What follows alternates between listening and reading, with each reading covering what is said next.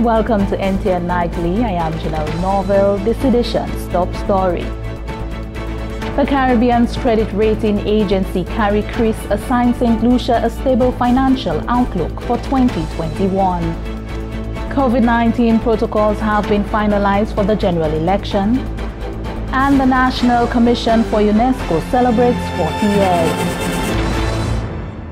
The Caribbean's credit rating agency, Caribbean Information and Credit Rating Services Limited, CariCRIS, has reaffirmed the assigned ratings of BBB on its regional rating scale to the several debt programs of the government of Saint Lucia. These ratings indicate that the level of credit worthiness of these debt obligations, adjudged in relation to other debt obligations in the Caribbean, is adequate. CariCRIS has also maintained a stable outlook on the ratings. In a statement, CariCRIS indicated that its stable outlook is premised on the expectation of strong construction activity and a partial recovery in tourism in 2021, and that debt to GDP would not breach the current rating category's limit. The agency further indicated that debt to GDP would plateau with borrowings for the Hiranora International Airport's redevelopment, but would thereafter decline as COVID-19's negative fiscal impacts begin to taper off. GDP improvements lead to better fiscal performance, and fiscal consolidation towards achievement of the Eastern Caribbean Currency Union's debt to GDP target of 60% by 2035 is pursued. CariCRIS says the ratings on Saint Lucia continue to reflect the island's sound financial sector despite COVID-19 challenges, broad-based economic activity, and moderate GDP strengthening expected in coming years. The British High Commissioner Designate for Barbados and the Eastern Caribbean has committed to strengthening bilateral ties between Saint Lucia and Britain. He presented letters of introduction to the Prime Minister of Saint Lucia on Wednesday and was also scheduled to present said letters to the Director General of the Organization of Eastern Caribbean States, OECS. The British High Commissioner Designate for Barbados and the Eastern Caribbean was officially appointed in April 2021. Details in this report. The British High Commissioner Designate for Barbados and the Eastern Caribbean on Wednesday presented letters of introduction to Prime Minister of Saint Lucia, the Honourable Alan Chastanet. The Prime Minister highlighted that the opportunity exists for a renewed relationship and the strengthening of ties between Saint Lucia and the British.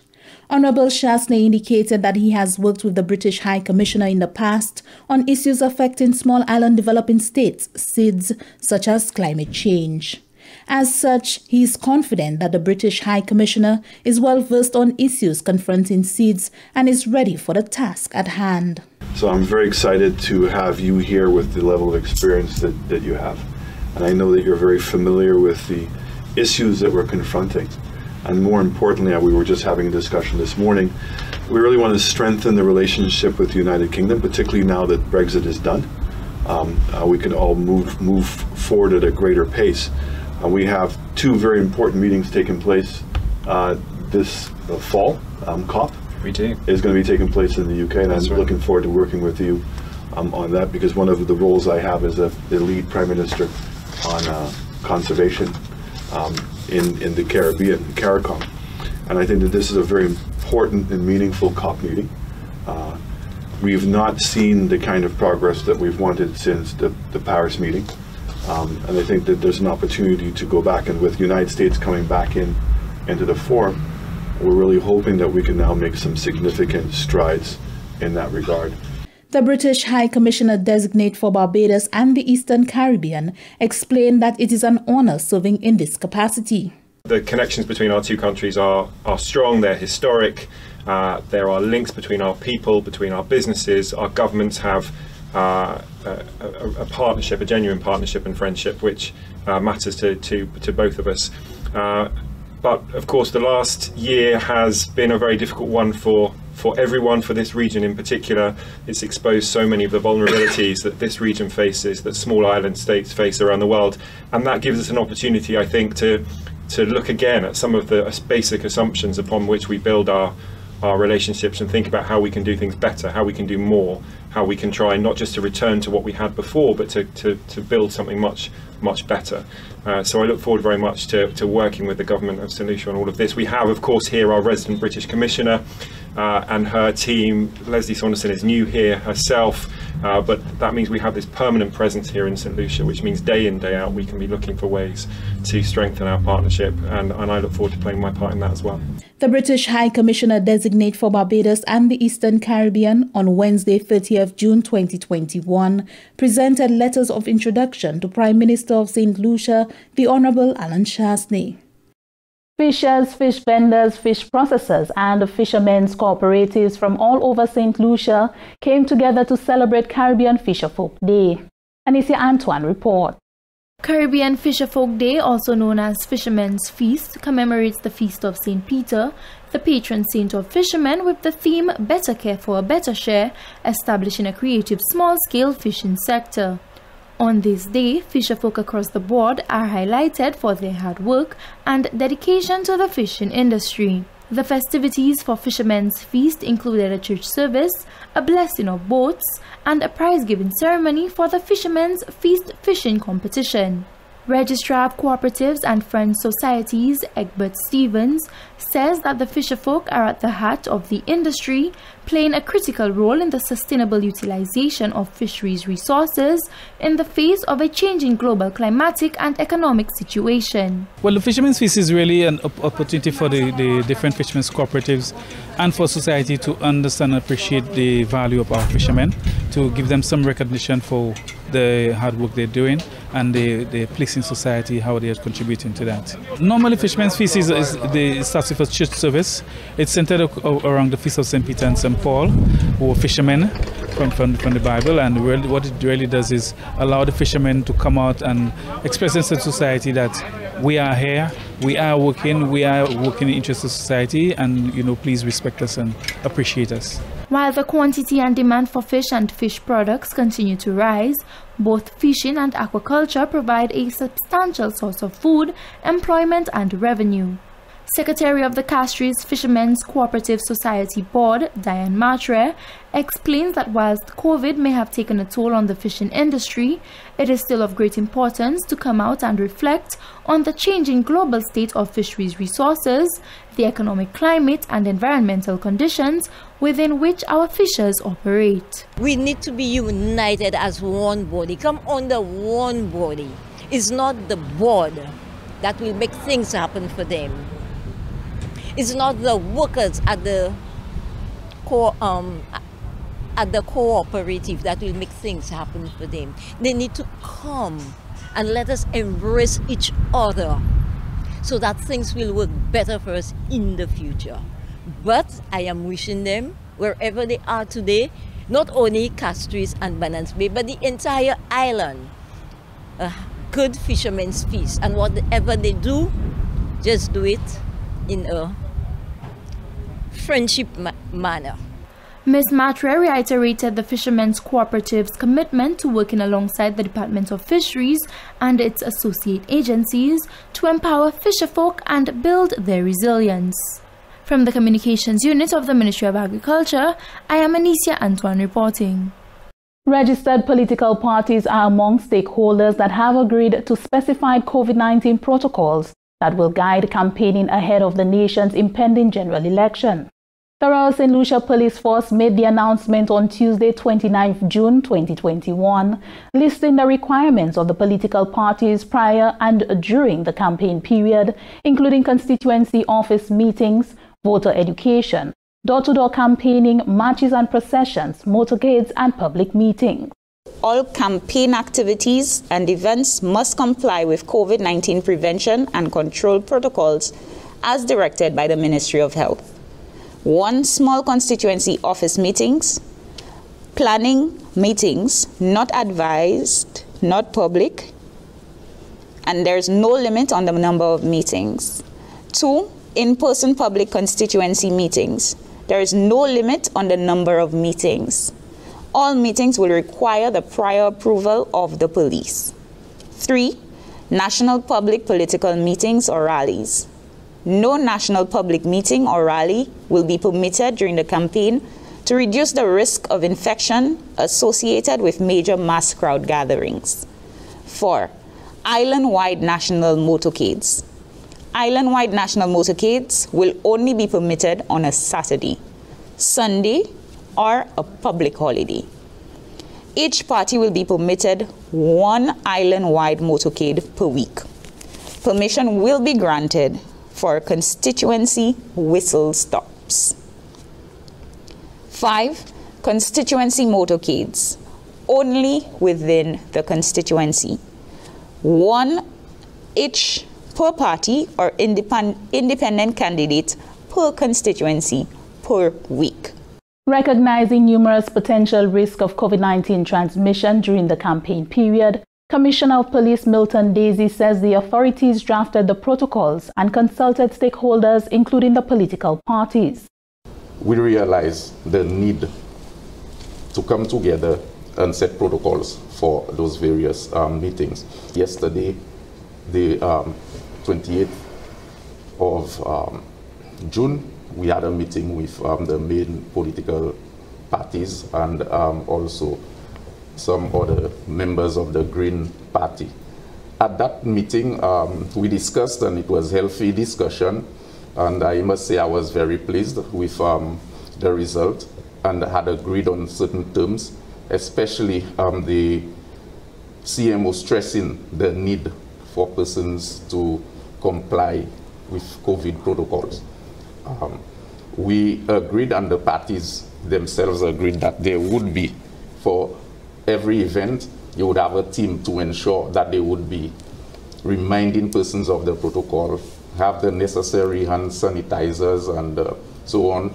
Probably in the open, you need to have pipes running and running water, so to say, so that persons could frequently wash their hands. The wearing of masks was stressed. And we believe, and in fact the persons who were in attendance agreed that they would do all in their powers to ensure that persons adhere to the various protocols. The COVID-19 protocols for campaigning 2021 took effect Tuesday, 29th June 2021 and is subject to constant review by the Ministry of Health and Wellness. The National Commission for UNESCO has announced the winner for its logo competition in observance of its 40th anniversary in 2021. Chris Satney has more in this report. On Tuesday, February 2nd, 2021, the National Commission for UNESCO observed the 40th anniversary of the establishment of the Saint Lucia National Commission, following Saint Lucia's membership to the United Nations Educational, Scientific and Cultural Organization UNESCO shortly after its independence in 1979. Later this year in December, the Commission will celebrate the 40th anniversary of Saint Lucia's membership to the International Organization for the Francophonie. Secretary General of the National Commission for UNESCO, Marcia Symphorian, announced the winner of the logo competition and unveiled the winning piece at a small ceremony held at the unit's offices recently. I would like to announce the winner of the National Commission's 40th anniversary logo competition. Congratulations to Mr. Neil John. Mr. John receives a trophy which features his logo inscribed thereon, as well as a monetary award of $1,000 EC. The National Commission is a semi-autonomous agency under the auspices of the Ministry of Education, Innovation, Gender Relations and Sustainable Development. The key role of the organization is to facilitate intergovernmental cooperation to support national development initiatives. Ms. Symphorian says over the past 40 years, the National Commission has made a tremendous contribution to St. Lucia's development agenda by facilitating international cooperation and bilateral collaboration in UNESCO's fields of competence: education, culture, science, and information and communication. The Commission is pleased to have collaborated with national, regional, and international partners on several initiatives over the years. The attainment of World Heritage status, the inscription of Sir Arthur Lewis's papers on the International Memory of the World Register, the inscription of the Wardrick Walcott collection on the original memory of the World Register, the establishment of the Roderick Walcott collection at the UWI Open Campus, the global celebration of the 100th anniversary of the birth of Sir William Arthur Lewis by UNESCO, the establishment of the Soufrière Community Radio, Soufrière FM, under the International Program for the Development of Communications. While thanking the Commission for the opportunity provided by holding the competition, the 40th anniversary logo winner and budding graphic designer has encouraged other young people like himself to start up training in graphic design. To the website, I went to the UNESCO website and I saw a few of their styles. They had the world, the globe, the world in the background. So I wanted to incorporate that in the logo. As you could see, there's a Saint Lucian map in the back of the 40 years. So I just wanted to make it unique and basically speak out to the organization. And I just want to let everybody know, all the youth know that you could always start. I mean, if you want to do graphic designing or whatever, there's no time period for it. You could always start, you could always push yourself. The National Commission for UNESCO has also been instrumental in the provision of support in the areas of policy development for the Saint Lucia Cultural Policy, the Saint Lucia TVET Policy, and the Saint Lucia National Language Policy. The Commission is of the view that this milestone anniversary will provide an opportunity to reflect on these and many other accomplishments while positioning the organization to embrace new possibilities, to adapt to changing modalities and new realities. From the Communications Unit of the Ministry of Education, Innovation, Gender Relations and Sustainable Development, I am Chris Satney reporting. The observance of International Day Against Drug Abuse and Illicit Trafficking, commonly known as World Drug Day, occurs annually on June 26. This year, the observance brings into focus a collaboration between the Substance Abuse Advisory Council Secretariat and the Parole and Probation Department of the Royal Saint Lucia Police Force. The entities sharing a common purpose have joined forces for the past 4 years to facilitate the Break Free Through Drug Education program. The program facilitates the rehabilitation of drug offenders. Fiona Shalry is a probation officer with the RSLPF. We go as far back as 2011, and for the past 4 years we've had this collaboration, and Mr. Caleb has been very integral in that, and we've had for the past 3 years 61 persons who've participated in the program, and I noted we've had about 6 females, especially our program last year. We had our last program last year, and we had 6 females who participated in that program. The 6-week initiative features presentations aimed at educating participants on the areas of general and reproductive health, self-esteem, and family life. Program officer at the Secretariat, Caleb Paul, says the goal is to ensure the participants' holistic development. We definitely see the lives of these men being changed because of the information that they receive, men and women. And I believe as the program goes on, we will have a couple of them giving their testimony as to how they were able to make that change. It's not a treatment program, so it's just about, you know, sharing the information and getting men to realize that there is help out there. A lot of them do not know where they can find the help. So we take them from that denial stage and usher them to a stage where they contemplate that, you know, I need to do a change in my life, and these people can help me. The Break Free Through Drug Education program aligns with the theme for World Drug Day 2021, Share Facts on Drugs, Save Lives. Fiona Shalry says the absence of sufficient information often leads to poor choices by the participants of the program. This is why the approach taken during this program is effective. I believe, you know, if they're educated enough, you know, I know about the drugs, I know the risk involved in using the drug, then I can make a more informed decision. So educating them on the use of the drug is very important, you know, at least moving forward. They know if I decide to continue with using drugs, then I know what I'm doing, especially too when you look at the dangers of mixing your drug. Shalri says the positive feedback obtained by the participants of the program propelled the administrators to continue to work towards enhancing lives. This is NTN Nightly. Up next, Primus Hutchinson with the NTN Nouvelle à Creole. With all that's happening around us, simple adjustments are necessary to keep us all safe. When calling 911, we may need a little more information to deploy the right personnel and protocols.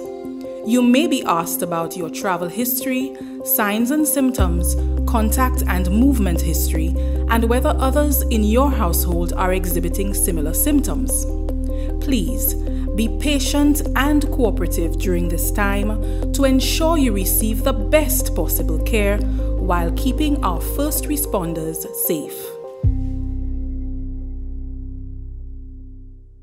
Welcome back. We join Primus Hutchinson for the NTN Nouvelle à Creole. Monsieur, Madame, département qui a une responsabilité pour information au gouvernement Saint Lucia, ça c'est GIS, ça c'est puis télévision nationale puis NTN, a posé une nouvelle à Creole, posé Primus Hutchinson. En observance journée des affaires services drogue, consiste qui est responsable pour adresser et conseiller public là concernant l'abusement de drogue à Saint Lucia, parler des démarches qu'a fait au Lyon la terre à présent pour décriminaliser opération et service marijuana. Déclaration ça a fait durant une discussion à la télévision NTN plus bonne semaine ici. Selon les officiers constatent là, drogue comme marijuana, rhum et cigarette ni capacité pour affecter sérieusement cervelle les plus jeunes, en particulier jeunes gens à l'âge 10 ans à Mouta et plus jeunes qui ça aussi. Officier qui est responsable pour affaires programme en concert des abusements de drogue à cette lycée, M. Caleb Paul, dit que c'est agence et institution qui travaille pour chercher façon pour décriminaliser marijuana à cette lycée. Qu'il aussi ni pour prendre responsabilité pour faire assurer qu'il y a coopéré puis gouvernement pour établir législation pour protéger jeunes mamans hors de service marijuana en même façon que j'ai fait pour cigarettes et rhum. M. Paul explique que pour les jeunesses comprendre, même si cette liste passe loi pour décriminaliser marijuana, ça pas une situation côté qui est available publiquement pour tout le monde servi et en particulier maman qui a l'âge. Paul dit aussi, ça c'est raison qui fait qu'on site là qu'à prendre des marches pour aider et conseiller jeunesse pour aspect les arriver à dans l'âge côté yo maturité ben majeur alors ça là yo peu capable pour faire décision pour servir drogue qui a gouyo mais Paul ka conseiller les jeunesse pour tenir distance yo hors drogue et marijuana. Officier conseil des affaires abusement drogue là verti conseil là j'ai découvert côté un pile jeune maman à cette ici qu'a servi rhum avec la drogue et ça c'est une situation qui peut déjouer et ça peut détruire et bien quand détruit ça complètement. Association Hôtel et Café Touristique à cette ici j'ai bienvenue décision gouvernement à cette ici pour placer cet arrangement et changement neuf pour régler ces protocoles qui a place pour protéger le public là contre maladie corona. Annoncement des règlements ça là, hors gouvernement, c'est un qui est très positif. Association a fait comprendre. Bureau Premier ministre ici, a fait annoncement ça là, jeudi le 24 juin 2021, pour informer le public là concernant ce changement ça là. Selon explication du bureau Premier ministre là, ces décisions ça là, été faites après la tenue consultation et puis les ministres gouvernement qui ont été et puis sortent des commandes et aussi les examiner les mots cas de maladie corona qui en pays présentement. Mais même si ça, appel qu'a sorti pour continuer à encourager cette lycéen pour prendre dose de la vaccine. Association des affaires hôtels et touristiques qu'a quoi qui cette décision ça là qu'a ouvert chemin pour business, boisson, manger et transportation. À présent, ça qu'a ouvert plus facilement. C'est pour ça que fait chef officier exécutif association Narani Aziz, qui a complimenté avec montré appréciation pour toutes ces Grecs là qui étaient chaîne discussion et puis association concernée le changement ça là. Aziz dit que ça a facilité le secteur privé l'occasion pour pousser plus de travail à présent avec une cause économique pays pour profiter. Ça a aussi soulagé un peu la famille qui souffert autant durant le temps c'est que ça a été en place. L'association hôtel et café touristique aussi cap bienvenue pour aimer bateau touristique pour entrer en Port-Castries. Ça c'était mardi le 29 en mois de juin 2021. L'association a applaudi le gouvernement Saint Lucia pour le premier bateau touristique qui a accosté en la Wad pour Serafin. Ça c'est depuis Covid attaqué Saint Lucia. Là c'est Celebrity Millennium. Industrie touristique là qui a apporté presque 14 000 jobs. Et plusieurs mille autres monde qui ont trouvé bénéfice dans ce secteur. Les gens qui perdent 4 ID, qui pour visiter le bureau électoral pour trouver la situation réglée. Assistant chef en bureau électoral, c'est Mme Elim explique que principalement pour ceux qui ont un haut âge, c'est les plus grands citoyens, la nécessité manière de se trouver assistance pour faire ça plus possible. Les gens qui perdent ID card, ils savent venir au bureau électoral, et n'importe quel bureau qui a ces 3 bureaux au Castries et Bévier fort. Avec nous une déclaration côté enregistré péni pour signer forme ça bayo, avec nous pour me déporter les formes là et que $5 stop nous pour acheter un post office là. Avec pour faire ça $100 pour placer ID card là. Encore mon nani pour payer ça replacement au greffe. Avec l'année mon peut-être yoni 70 years avec plus avec l'année mon qui yo pas capable pour payer l'argent l'année ça que ni 4 gouvernements chef bureau électoral ni c'est ça qui a adressé cette situation ça là. Avec là aussi ni moun yo volé ID card yo ka aller bureau police yo ka bailler un report avec des pour ni c'est report ça là ou pas payer $100 ou juste ni pour faire déclaration avec stamp là. OK. Eh bien messieurs mesdames, ça c'était assistant chef département électoral cette ci Mme Elim qui bout programme nous en nouvelle aujourd'hui. Je vous remercie autant pour regarder.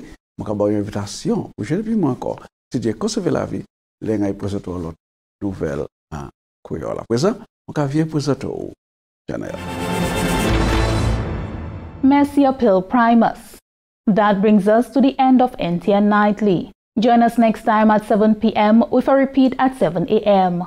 You can also catch up with us anytime on the Saint Lucia Government Facebook page or YouTube channel. I am Janelle Norville.